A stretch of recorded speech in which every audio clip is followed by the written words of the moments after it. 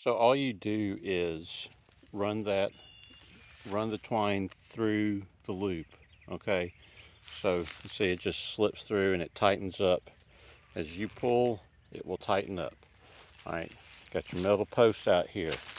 Now what I'm going to do is tie a clove hitch on the slip. So, but you know, if you don't know how to tie knots, then tie a lot. But I suggest you learn how. Clove hitch is one of the best.